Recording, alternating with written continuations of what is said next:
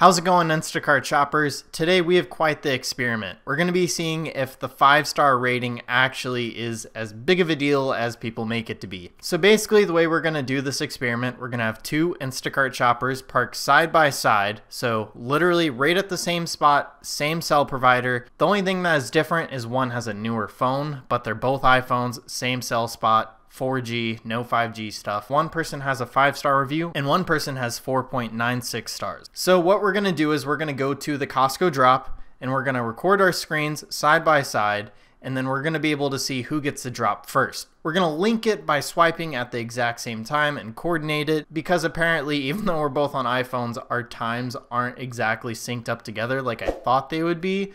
So that didn't work. So I had to sync it up with us swiping at the same time at least like 2 or 3 times in a row. Then you guys will notice that our swiping is not in sync, but the video itself is still in true time. That just happens because sometimes like I would miss a swipe and it wouldn't refresh right, and yeah. Hopefully that makes sense. Here it is. Here is the truth. Do 5-star reviews matter? All right, so with the beauty of editing, they should be like over there or over there, something like that, and they are swiping. As you guys can see, right here in a moment, the 5-star does get batches first. So what this means is if you guys are getting bad reviews, that this could actually be affecting you, especially at the Costco drop.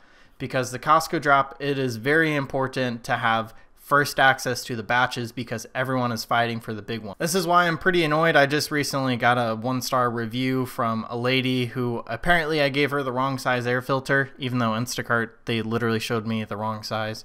It's a whole ordeal. It's actually talked about in my last video if you're interested in that. But those circumstances actually do hurt you. So if you're dealing with someone that you think might give you a bad review and you just started their shopping, maybe just cancel that order, because those bad reviews apparently do hurt. As you guys could see, the 4.96 rating actually got the batches a bit slower. The other person was able to swipe the batch by time the 4.96 even saw it. And I know what you're thinking, like, is really a second or 2 seconds that big of a deal? And as you guys could see here, it is, because you might not even be seeing those big batches, or if you do, they're already taken. So yeah, ratings do matter. Hopefully you guys enjoyed this experiment. I know it's kind of like a short video and not the norm, but yeah, I thought it was too good to pass up on. I am making a very special video coming up soon on how I got this channel monetized, or I should say we and you guys got this channel monetized within like 3 months. Absolutely crazy.